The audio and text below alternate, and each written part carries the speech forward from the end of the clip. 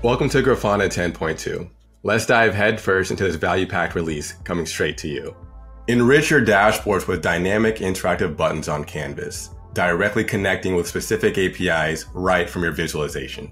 The dashboard's view has been refined. Gone is the general folder, replaced with a cohesive view, ensuring consistent browsing, whether you're viewing 10 or 10,000 items. But wait, there's more.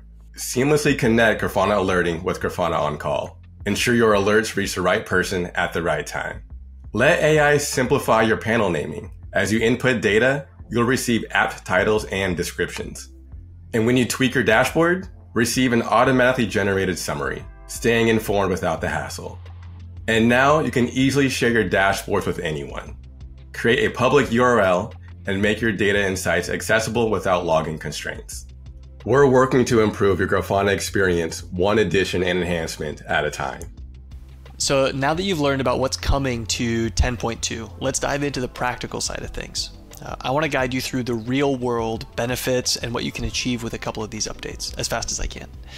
So imagine triggering workflows or fetching live data with just a button press, right from your canvas visualization within a dashboard.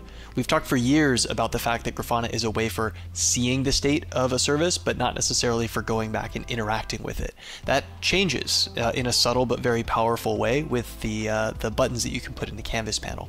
So for example, we have a customer that's planning to create buttons to start, stop, or restart servers directly from within Grafana. But there's really no limit to what you can integrate with and the kind of actions that you can take with the button panel. With the Grafana OnCall integration, you can align your notifications and your incident response seamlessly with your dashboarding and the other tools within Grafana. So that means you can go and sign up for a Grafana Cloud account right now. You can set up some alerts, you can respond to them, set up an on-call schedule, and get all the way through incident response entirely within Grafana Cloud. That's end-to-end. You don't need any third-party incident response management tools. And the AI tasks that Quentin just mentioned are not limited to panel names and descriptions. I've always found it tedious, for example, to describe the changes that I made to a dashboard when I'm saving it, and most of the time I don't describe those changes at all. That makes it tricky for the next person who looks at that dashboard to know what just changed. So an LLM is a really good tool for filling in some of those missing details.